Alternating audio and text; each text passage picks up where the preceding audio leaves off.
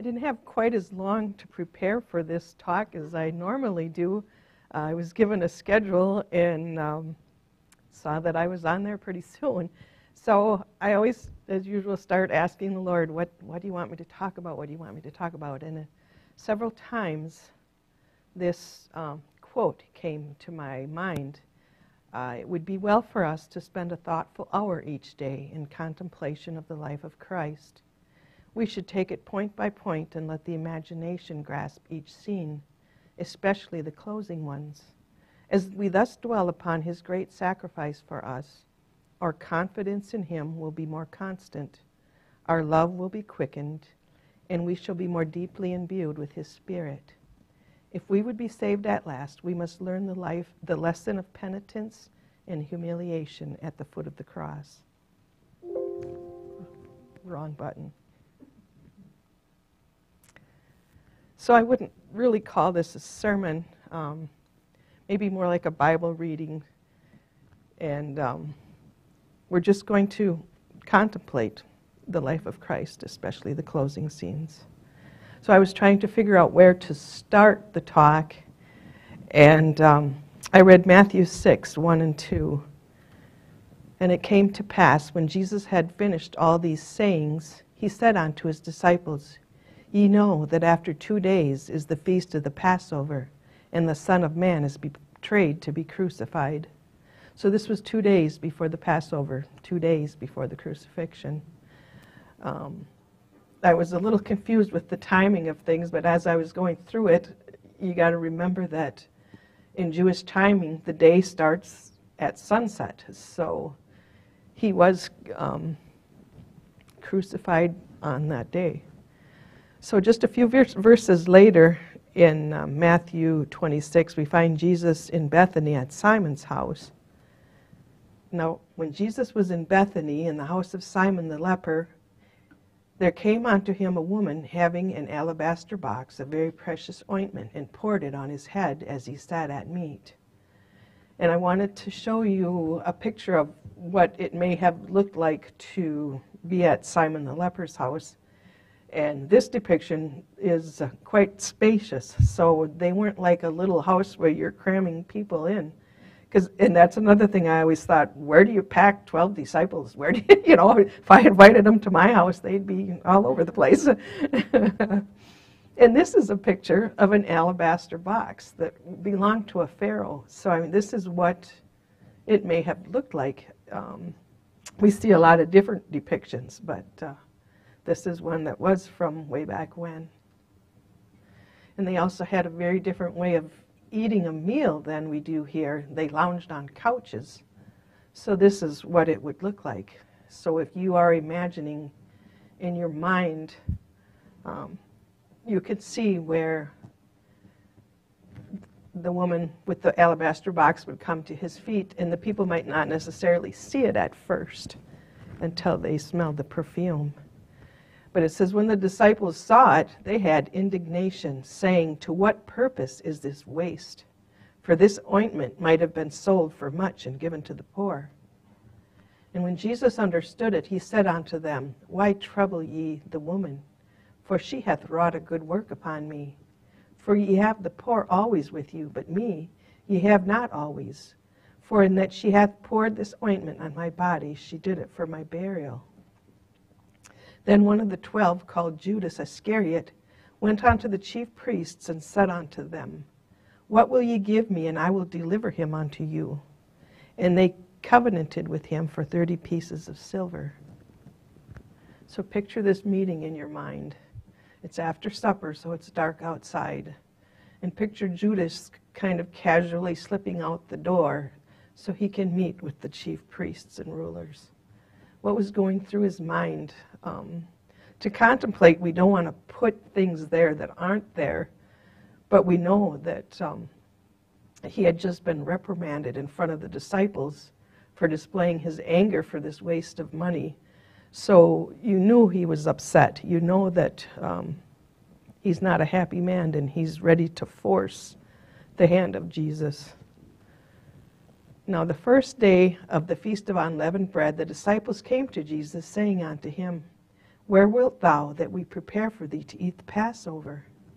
And he said, Go into the city to such a man, and say unto him, The Master saith, My time is at hand. I will keep the Passover at thy house with my disciples.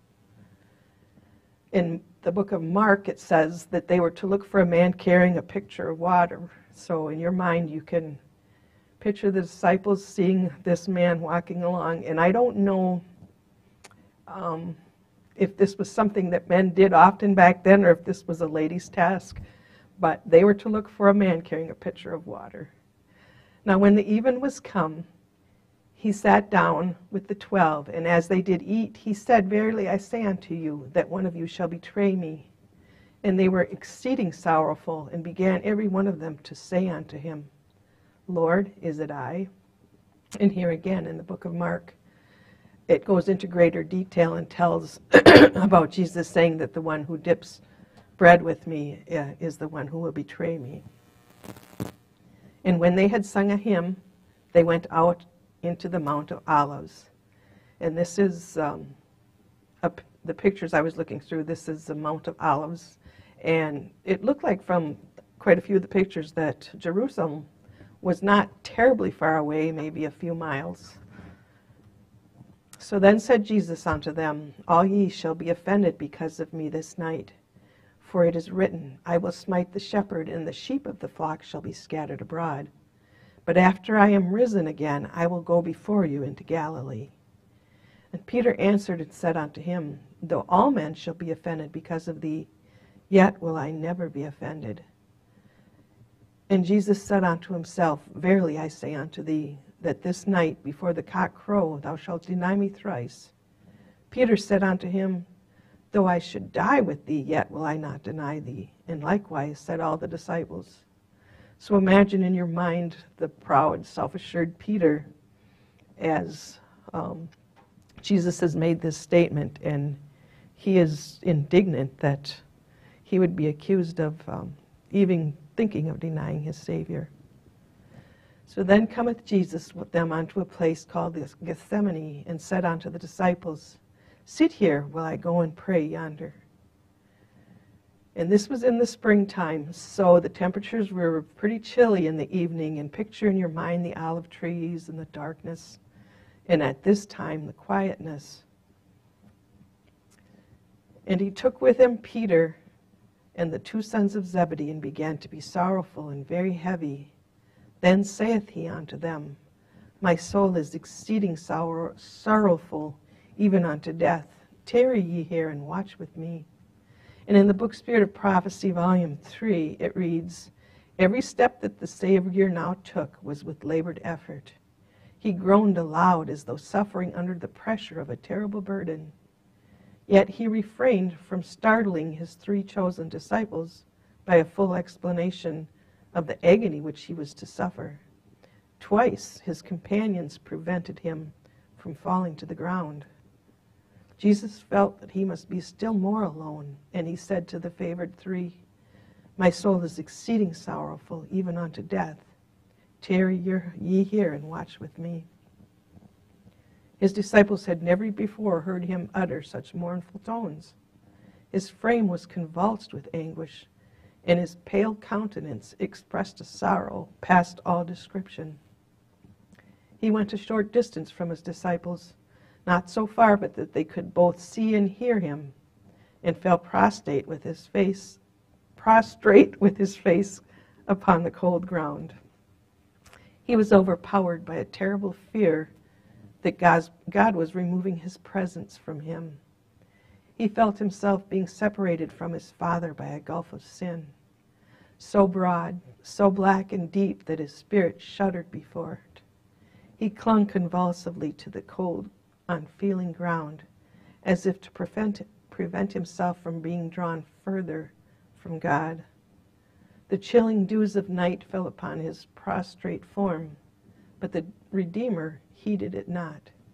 From his pale, convulsed lips wailed the bitter cry, O my Father, if it be possible, let this cup pass from me.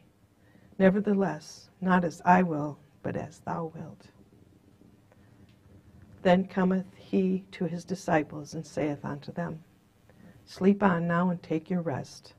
Behold, the hour is at hand, and the Son of Man is betrayed into the hand of sinners. Rise, let us be going. Behold, he is at hand that doth betray me. And while he yet spake, lo, Judas, one of the 12, came, and with him a great multitude with swords and staves, from the chief priests and elders of the people. Now he that betrayed him gave them a sign, saying, Whomsoever I shall kiss, that same is he. Hold him fast. These people knew what Jesus looked like, but it was dark and confusing, and so they needed some way to know for sure they were getting the right person. And forthwith he came to Jesus and said, Hail, Master, and kissed him. And Jesus said unto him, Friend, wherefore art thou come? Then came they and laid hands on Jesus and took him. And behold, one of them which were with Jesus stretched out his hand and drew his sword, and struck a servant of the high priest, and smote off his ear. Can you imagine the chaos, the noise, and the confusion? And then in the midst of this, Jesus calmly reaches down and takes this ear and puts it back on this man.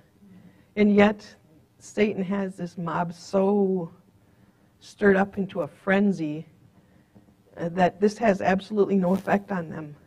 You know, he just did a miracle right in front of them. Then said Jesus unto him, Put up again thy sword into its place, for all they that take the sword shall perish with the sword. Thinkest thou that I cannot now pray to my Father, and he shall presently give me more than 12 legions of angels? But how then shall the scriptures be fulfilled, that thus it must be? In that same hour said Jesus to the multitudes, Are ye come out as against a thief with swords and staves for to take me? I sat daily with you teaching in the temple, and ye laid no hold on me. But all this was done that the scriptures of the prophets might be fulfilled. Then all the disciples forsook him and fled. And this account was given by Mark. When Jesus had spoken these words, he went forth with his disciples over the brook Cedron, where was a garden, into the which he entered, and his disciples. And Judas also, which betrayed him, knew the place, for Jesus ofttimes resorted thither with his disciples.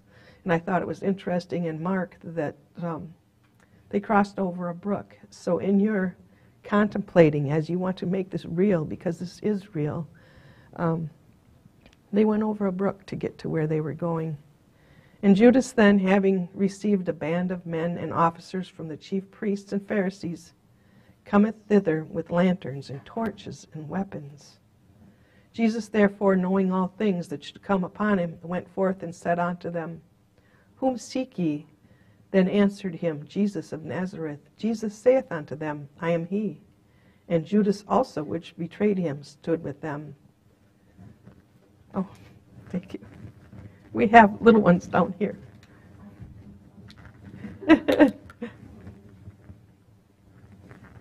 Okay, sometimes that makes it worse instead of better. And Jesus said unto them, I am he. They went backward and fell to the ground. And this again is a miracle. Why would you just go backwards and fall to the ground? Then asked he them again, Whom seek ye? And they said, Jesus of Nazareth. And Jesus answered, I've told you that I am he.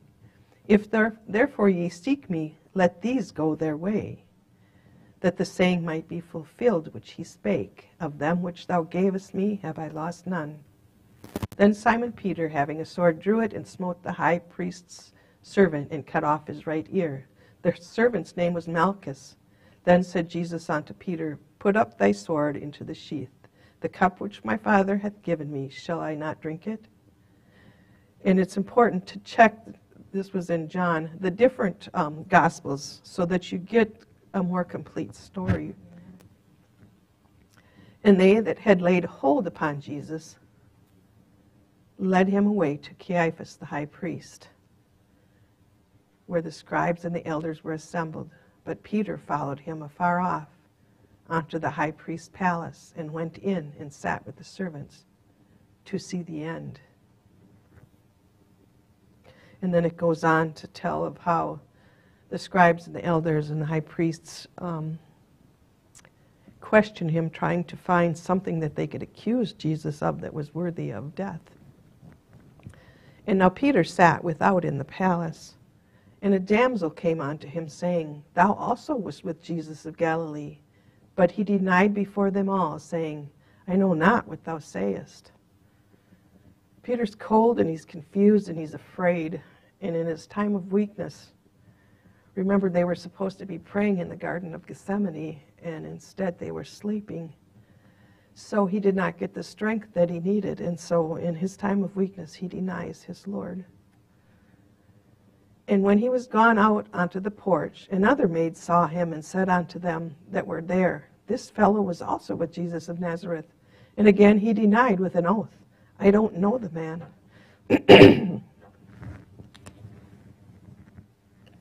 And after a while came unto him they that stood by and said to Peter, Surely thou art also one of them, for thy speech betrayeth thee. Then began he to curse and to swear, saying, I know not the man. And immediately the cock crew.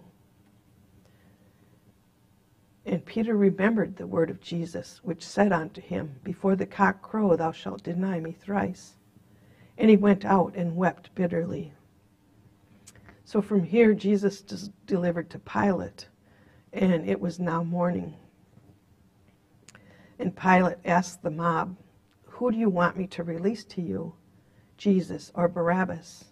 And they all screamed for Barabbas. Pilate saith unto them, What shall I do then with Jesus, which is called Christ? And they all say unto him, Let him be crucified. And the governor said, Why, what evil hath he done? But they cried out the more, saying, Let him be crucified. After Pilate questions Jesus and doesn't get any answers, he says to him, Speakest thou not unto me? Knowest thou not that I have power to crucify thee, and have power to release thee? And Jesus answered, Thou couldst have no power at all against me, except it were given thee from above. Therefore he that delivered me unto thee hath the greater sin. And from thenceforth Pilate sought to release him. But the Jews cried out, saying, If thou let this man go, thou art not Caesar's friend. Whosoever maketh him a king speaketh against Caesar. And it was the preparation of the Passover at about the 6th hour. And he saith unto the Jews, Behold your king. But they cried out, Away with him, crucify him. Pilate saith unto them, Shall I crucify your king? And the chief priests answered, We have no king but Caesar. And you can only imagine the evil that is in this mob that is yelling for Christ's crucifixion. When Pilate saw that he could prevail nothing, but that rather a tumult was made, he took water and washed his hands before the multitude, saying, I am innocent of the blood of this just person. See ye to it. Then answered all the people and said, His blood be on us and on our children. Then released he Barabbas unto them, and when he had scourged Jesus, he delivered him to be crucified. So Pilate had, like we talked at our Sabbath school lesson, he had an innocent man scourged and sentenced him to death. And he knew he was innocent. So then the soldiers of the governor took Jesus into the common hall and gathered unto him the whole band of soldiers. And they stripped him and put on him a scarlet robe. And when they had platted a crown of thorns, they put it upon his head, and a reed in his right hand. And they bowed the knee before him and mocked him, saying, Hail, King of the Jews. And they spit upon him and took the reed and smote him on the head. And after that they had mocked him, they took the robe off from him and put his own raiment on him and led him away to crucify him. And now I would like to share from the chapter in the Desire of Ages called The Crucifixion, the rest of this story, because it's just fills in so many details. And it says, the Savior's burden was too heavy for him in his weak and suffering condition. Since the Passover supper with his disciples, he had taken neither food nor drink, and he had agonized in the Garden of Gethsemane in conflict with satanic agencies. He had endured the anguish of the betrayal and had seen his disciples forsake him and flee. He had been taken to Annas, then to Caiaphas, and then to Pilate. From Pilate he had been sent to Herod, then sent again to Pilate. And from insult to renewed insult, from mockery to mockery, twice tortured by the scourge. I can't imagine. Once I can't imagine. All that night there had been scene after scene of a character to try the soul of a man to the uttermost. Christ had not failed. He had spoken no word but that tended to glorify God. All through the disgraceful farce of a trial, he had borne himself with firmness and dignity. But when after the second scourging the cross was laid upon him, human nature could bear no more. He fell fainting beneath the burden. Jesus was like us. His body was not supernatural. He had the same weaknesses that we did. And as they came out, they found a man of Cyrene, Simon by name. Him they compelled to bear his cross. Arriving at the place of execution, the prisoners were bound to the instruments of torture. The two thieves wrestled in the hands of those who placed them on the cross. But Jesus made no resistance. The mother of Jesus, supported by John, the beloved disciple, had followed the steps of her son to Calvary. She had seen him fainting under the burden of the cross and had longed to place a supporting hand beneath his wounded head and to bathe that brow which had once been pillowed upon her bosom. But she was not permitted this mournful privilege. With the disciples, she still cherished the hope that Jesus would manifest his power and deliver himself from his enemies. Again, her heart would sink as she recalled the words in which he had foretold the very scenes that were then taking place. As the thieves were bound to the cross, she looked on with agonizing suspense. Would he who had given life to the dead suffer himself to be crucified? Would the Son of God suffer himself to be thus cruelly slain? Must she give up her faith that Jesus was the Messiah? Must she witness his shame and sorrow without even the privilege of ministering to him in distress? And as a mom, these are hard words to imagine because you know what she felt like.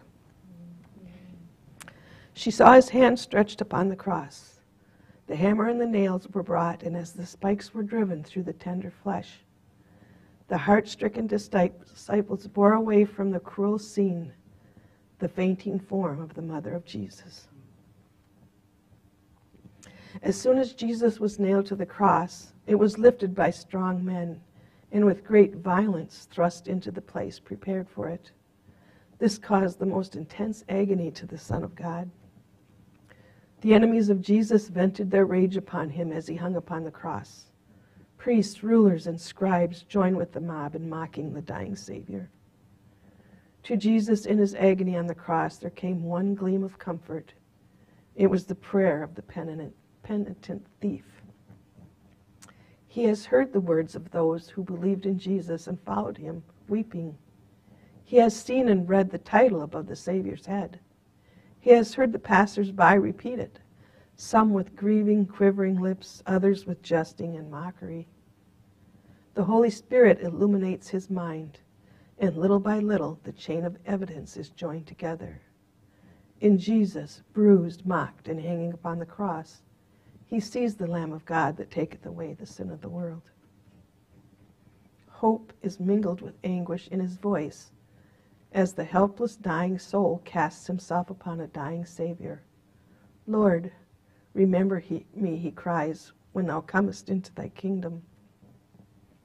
Quickly the answer came, soft and melodious, the tone full of love, compassion, and power, the words, Verily I say unto thee today, thou shalt be with me in paradise.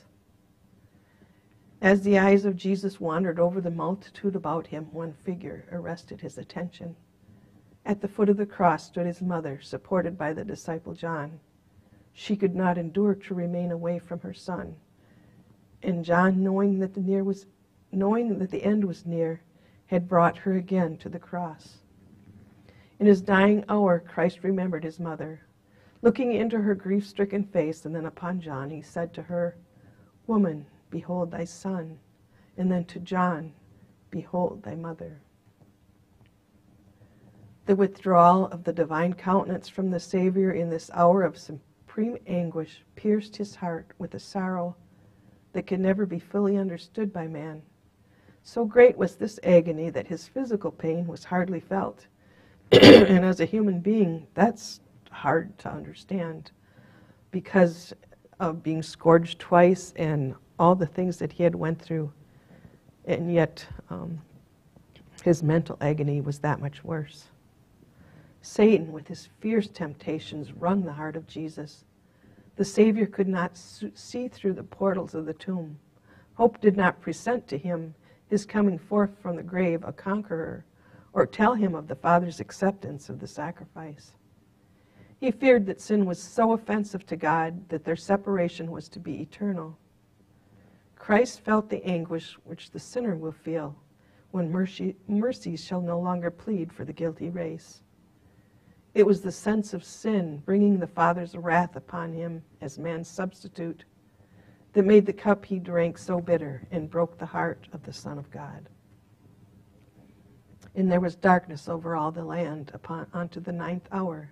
There was no eclipse or other natural cause for this darkness, which was as deep as midnight without moon or stars.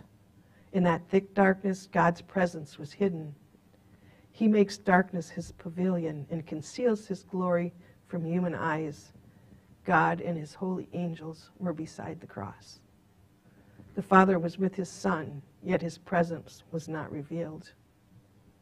And as you contemplate that, please tuck that in your heart and remember that when you're going through trials, that his presence may not be revealed, but that doesn't mean he's not there.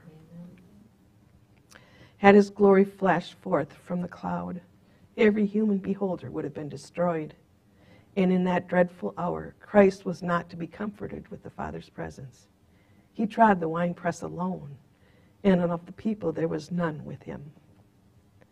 And at the 9th hour, the darkness lifted from the people, but still enveloped the Savior.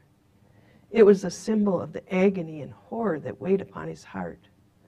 No eye could pierce the gloom that surrounded the cross, and none could penetrate the deeper gloom that enshrouded the suffering soul of Christ.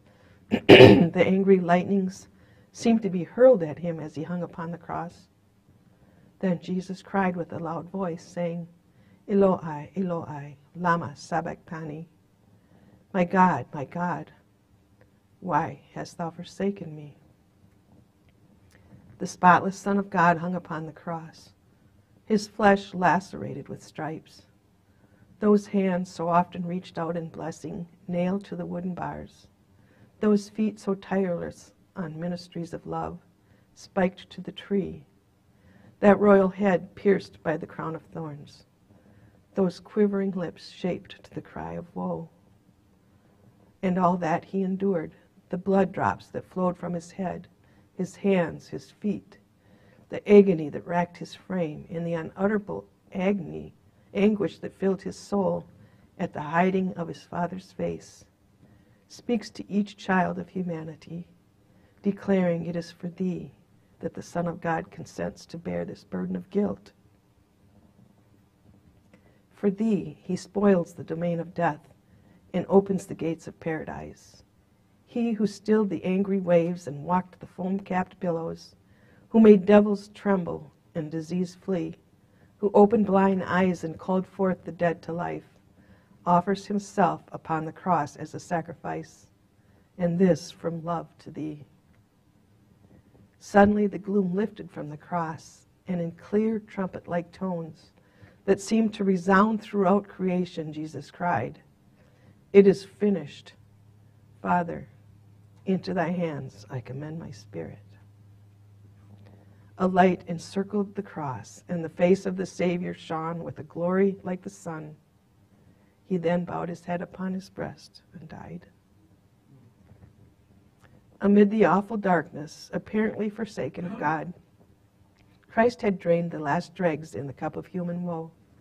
In those dreadful hours, he had relied upon the evidence of his Father's acceptance heretofore given to him. He was acquainted with the character of his Father. He understood his justice, his mercy, and his great love. By faith, he rested in him, who it had ever been his joy to obey. And as in submission he committed himself to God, the sense of the loss of his Father's favor was withdrawn. By faith, Christ was victor. Amen. And as proof that he was victor, we read in Matthew 27, Jesus, when he had cried again with a loud voice, yielded up the ghost. And behold, the veil of the temple was rent in twain from the top to the bottom. And the earth did quake, and the rocks rent. And the graves were opened, and many bodies of the saints which slept arose, and came out of their graves after his resurrection, and went into the holy city, and appeared unto many. Our Lord now holds the keys of death and of Hades. I invite you all to spend that thoughtful hour contemplating the life of Christ, especially the closing scenes.